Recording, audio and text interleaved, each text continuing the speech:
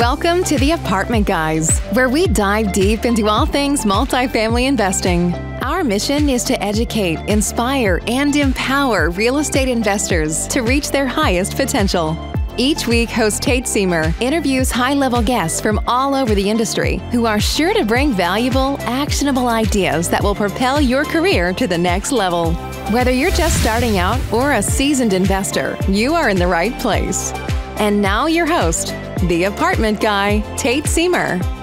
Underwriting deals is such a major pain point for people. Most don't want to do it, and the people that are good at it are few and far between.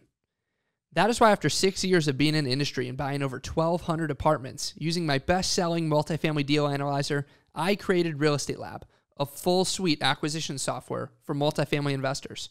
We have built a product that helps investors automate their acquisitions and close more deals, all in a cloud-based platform. You can go to realestatelab.com and sign up today using the promo code TAG2 for 10% off your first 12 months. This is David Tupin. Thanks for listening. Welcome, everybody, back. Another episode of the Apartment Guys podcast is coming at you right now because you chose to tune in, which is a sign of your future success, if not current success, because successful people listen to podcasts like this. And I'm joined today again by the one and only Chelsea Garber. Chelsea, awesome to see you this morning. Great to be back, Tate, and I'm super excited about today's episode. I think there's going to be some real good key takeaways, and pull out your notepad. Right. So what we're going to talk about today is building your power team.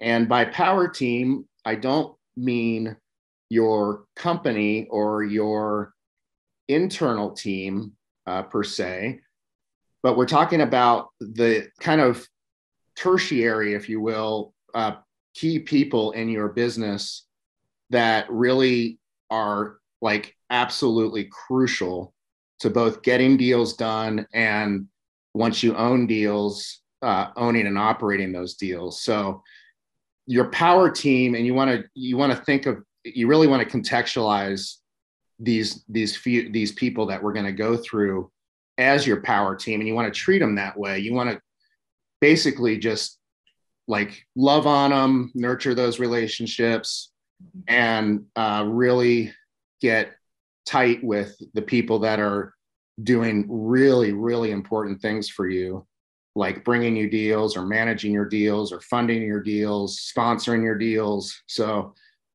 with that, we're just going to jump right into the key components of your power team. And if you're just starting out, you're going to want to take really careful notes because you're going to need all of these relationships.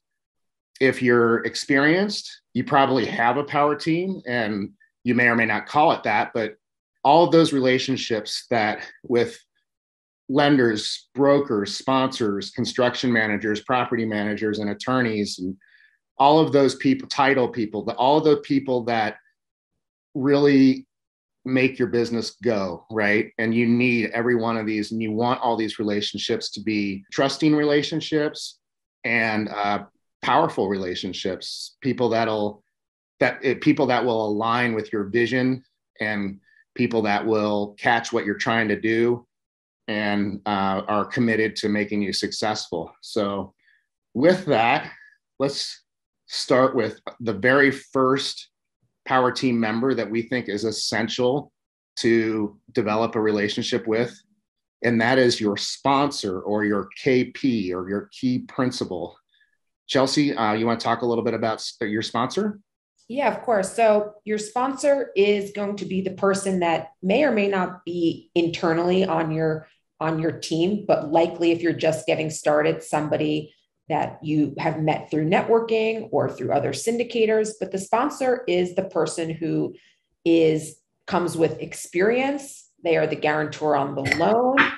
They are going to bring all the qualifications to help you get not only your first deal done, but likely many deals done. So building a relationship early on with a key principal is absolutely imperative to your business.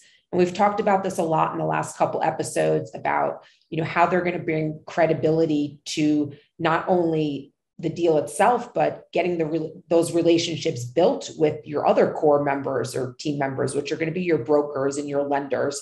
They're all going to want to know what type of experience you have, and your sponsor will bring that experience. The sponsor will, be part of the GP equity. Oftentimes, they might often also be part of the LP equity, and when it comes to raising capital. So building these relationships, I think it's best, like most things in this business, you don't need 100 different sponsors. Find one or two that you really know and like, and are maybe willing to be sort of a role model per se, and be willing to give up a lot of the first deal to them and the other team members to get that one done. Their resources are going to take you a long way. Right. And like, this is such a key relationship, because you really can't do your first deal without a sponsor, a KP.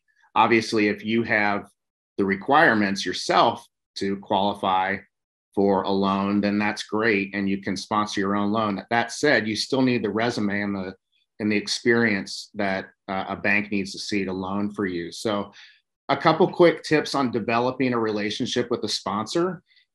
I really think that the best way to develop a relationship with a sponsor is to either have a live deal or a sample deal that you can take to somebody like that's a candidate for this position, and basically say, if I were to bring you something like this, is this something you'd be interested in?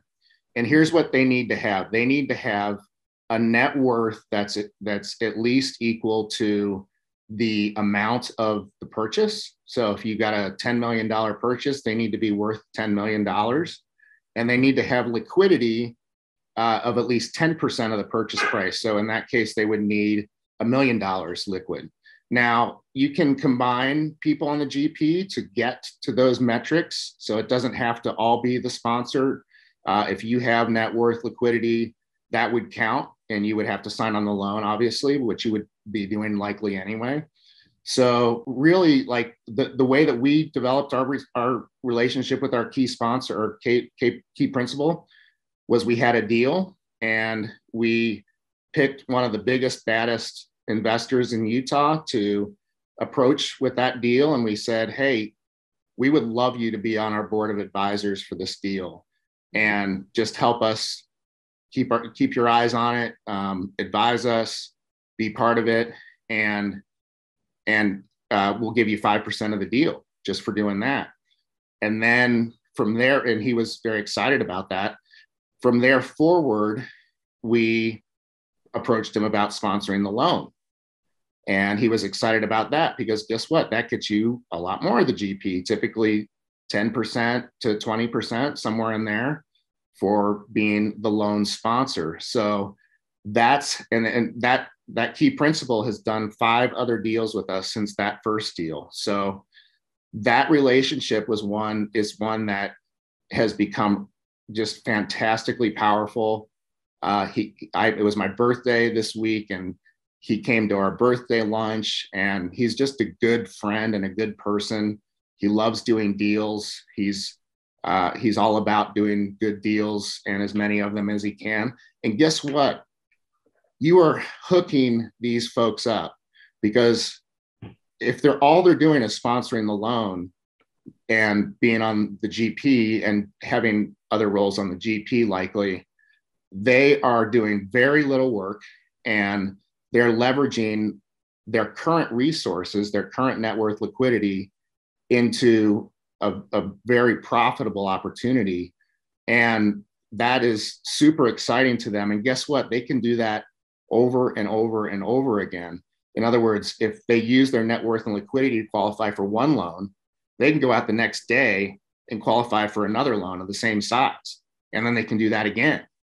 So our KP has, since he KP'd for us, has met other sponsors, and one of them through us, and has done deals with other sponsors. And so our relationship with him, in addition to being profitable through us, has been very profitable for him in the ancillary. So that's the KP role. And it's obviously extremely important. And you want to really put that in the forefront of your priorities and developing that relationship, those relationships, and having those conversations.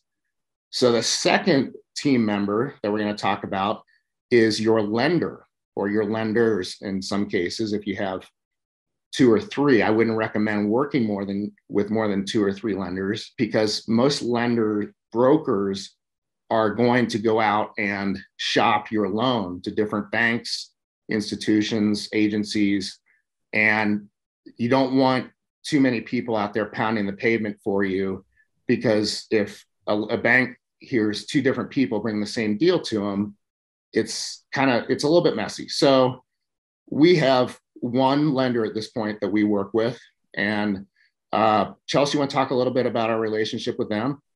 Yeah. So, finding lenders there's a plethora of lenders out there. I think first and foremost is speak with people that you already know and like in the business and find out who they're using. Our lender happened to have come via way of a recommendation, and, interview this person as much as they're going to interview you.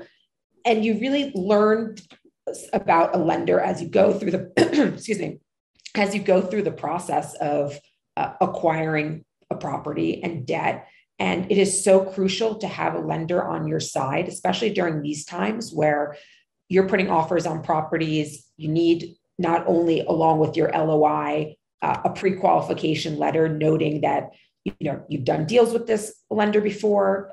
They know your ability to close. They're familiar with your just general profile. So that naturally and organically will develop over time. But like Tate said, this is another opportunity where pick the people that you like to work with, 1 or 2 of them, and keep them close in your back pocket, and you will have an ongoing relationship with them for many, many years, and they will become absolutely critical to your business. And, I would say what we always look for is people that are extremely responsive. A lot of what we're doing is very time sensitive, especially when it comes to our debt. So I would put that at the top of the list. Yeah, for sure. Yeah. And lenders are key in your underwriting process. They're going to help you project your loan costs, your loan program, so that when you're underwriting a deal, you know what to put in for the interest rate and the interest only months, how many years you get an interest only, and the terms, and all the other important things that go into your underwriting. You need to understand those things before you write an LOI. And so you need a lender that's willing to jump in with you on a deal and really get nitty gritty without having it under contract. And so our lenders are extremely responsive. They're a team of 3. And so if one of them's not available to answer a question, generally the other 2 are, and they are extremely knowledgeable in the market. We had them on the show, Michael Salzman and Patrick O'Malley with Northmark. And so if you go back a few episodes and listen to that, it's a super powerful episode about debt right now, what's happening in the debt market. I highly recommend that episode. And we recommend working with those guys, quite frankly. So if you want more information on them, email us, Tate or Chelsea at glequitygroup.com. And not Tate or Chelsea, Tate at glequitygroup.com, Chelsea at glequitygroup.com. And you can email us for really anything for that matter. So third, and certainly not least, is broker relationships. And I'll talk a little bit about our broker relationships and how to develop those. This is something you're going to start doing right away after you pick a target market that you're going to be shopping in. And broker relationships, we could do a series of 6 episodes on broker relations. And there's a lot to it. And it's a game, and it's really a fun game, I think, because it's a relationships game, and it's a long-term game. So your brokers are obviously your deal source, right? Like this is who's going to be bringing you deals and going to be vying for you with the seller to accept your offer or counter offer your offer And a lot of times it's a very competitive situation where you have multiple groups at the table trying to get the offer. And so if you have a solid relationship with a broker that trusts you and knows that you can get the job done, you're going to be in a really good position to get a deal. And so brokers, like, it's basically it's not a cold calling game, but you will be calling brokers, and you can get like a lot of good brokers off of Crexi.com, CREXI. They list a lot of deals there, and you can find the active investors, or the active brokers rather, in those markets by looking in Crexi. And that's how you can source broker deals. You can do Google searches, etc. And you're really just trying to establish a relationship, guys. You're not going for a deal right now. You're basically creating a quick conversation that's about your vision and about what you're trying to get done. And you want to get in their world, right? Like, they're people, they have lives, they have families, they have hobbies, and those are the levels that you want to engage a broker with. And yeah, just a couple of things, Tate, only because I know we're running out of time here to end on brokers, is that, I lead acquisitions on our team. And I would say that brokers can get in hot markets 30, 40 plus calls a day. So they have a tight network of people they're already working with. So to get in, ask for recommendations. Who else do you know investing in that area? Get an intro via email. They're much more likely to answer you. And absolutely crucial, go to the market and get face-to-face with your broker. Absolutely. If you want to do deals. Absolutely. Otherwise, it's going to be very challenging. And that's just the reality of the market that we're in right now. Yeah, that's so important, Chelsea. And it's great you brought that up. Go to your market, guys. We say that a lot. There's nothing that replaces your market visits, because that's where people start to take you a lot more seriously when you show up in the market and show that you're willing to travel if you're going out of town, and that you're serious. And like, that face-to-face is huge. I would also recommend that you try to get them to take you on property tours first rather than coffee or lunch. That again shows your level of seriousness, and it also moves the conversation more towards, let's start talking about deals. Let's learn about the market. Let's learn about these assets.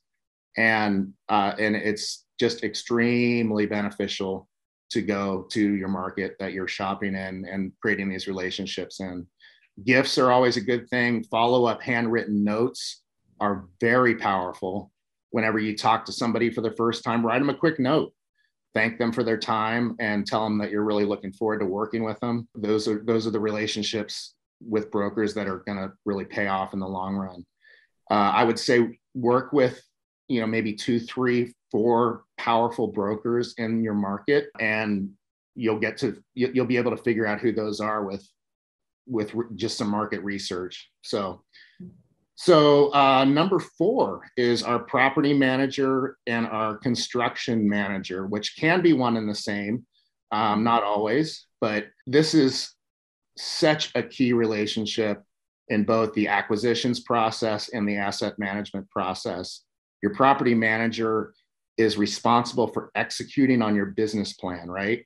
So you want to get them involved early on in the acquisitions process when you're underwriting, and you want to get their input on the business plan, your target rents, your projected expenses, your projected rent bumps, and you want to get their thoughts and opinions on what you're trying to do and is it achievable.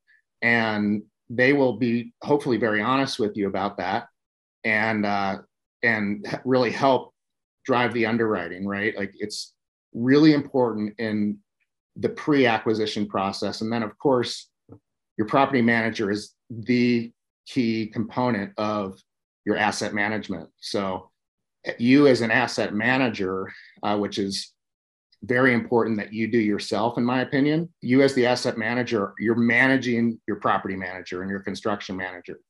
And by doing that, you're ensuring the execution of your business plan and success of the project. And we've learned some hard lessons this year with our property managers. You got to really vet them hard. You want to go and see properties that they manage. You want to sit down at length with them and get their philosophies on the business. And you want to make sure that you have really close alignment with them in terms of their values, how they run their business, how they treat tenants is huge. That's huge, huge, huge. And really just get a feel for, is this a good match for us? Because there's lots of property managers, there's national companies, there's regional, local companies, and you have a lot to choose from. So I would say in general, most property managers are par at best at what they do. The exceptional ones are pretty few and far between. It's not a needle in a haystack, so to speak, but you really, really want to talk to a lot of people in this position. Yeah. And I think also too, you want to come prepared with a lot of questions, good questions, find out, who's within their organization, what are their roles and responsibilities, what kind of team do they have, are they backed by, what's their hiring process like? Don't be afraid to really dig into the property manager. Like Tate said, it's easy to promise and to very much under deliver in this business, and speak to other property owners that are within their portfolio that they'd be happy to share with you. And don't speak with just the ones maybe they recommend. See if you can find ones they didn't recommend. Yeah. There's going to be a lot of telltale information, and absolutely visit some of their properties that they manage. And you will manage the property manager quite a bit, especially up front. Set up weekly meetings to discuss properties, hold them accountable. We have KPI trackers that we want to know on a week by week basis, what is going on our property, how many phone calls or walk-ins are we getting, how much foot traffic, what's our delinquencies versus income, how are our target rents, do we need to boost rents, are we overcharging, are we collecting other income? These tracking tools, as you begin to grow a portfolio, are so important to see the bigger picture of what happened week over week, and keeping track of that and absolutely holding them accountable. Yeah, really well said. Last and not least, on your power team that we're going to talk about today is your legal team, your attorneys. And there's really two attorneys that you need. They can be the same, but you need somebody that's a contract attorney, preferably in the state that you're doing business in. And you also need an SEC attorney for syndicating and putting together your private placement memorandums, your operating agreement, everything related to investors subscribing to the deal. You need to have your ducks in a row for this, because this isn't a business that's regulated by the SEC, and you have to follow certain rules, and you have to disclose certain things in PPMs, and you need a great SEC attorney. And an SEC attorney doesn't necessarily have to be in the state that you're in. You can use the same SEC attorney for multiple deals, in different states. And so we have a couple different legal teams that are absolutely crucial and key to what we do. Again, you're going to be depending on these guys to get it right. Mm-hmm. So same vetting process, right? Talk to referrals, Google them, check out their reviews, do all the things that are super important to vet your attorneys. And again, and I'll say this about your whole power team, right? You want these key people to really get your vision. And we'll do another episode on the vivid vision.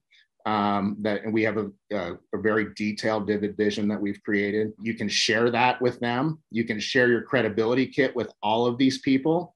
And you want to share your credibility kit and your vivid vision with all of these people, because you want to make sure that you're on the same page and that they're excited about what you're doing, right? They get it, and they want to contribute. They want to be a part of it.